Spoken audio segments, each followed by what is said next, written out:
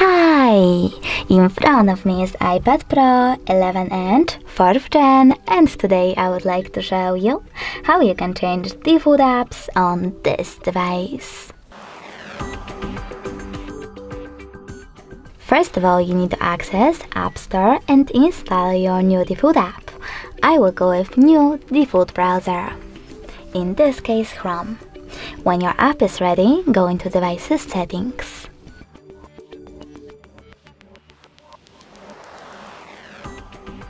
In Settings, you need to select your app,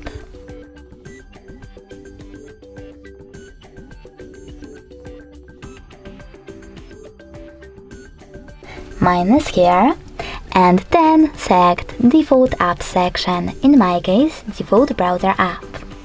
Now click on the app that you wish to set up, in my case Chrome, and click on the back button. As you can see, after that, my default app has changed.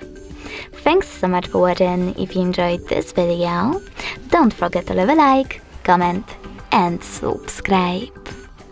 Bye!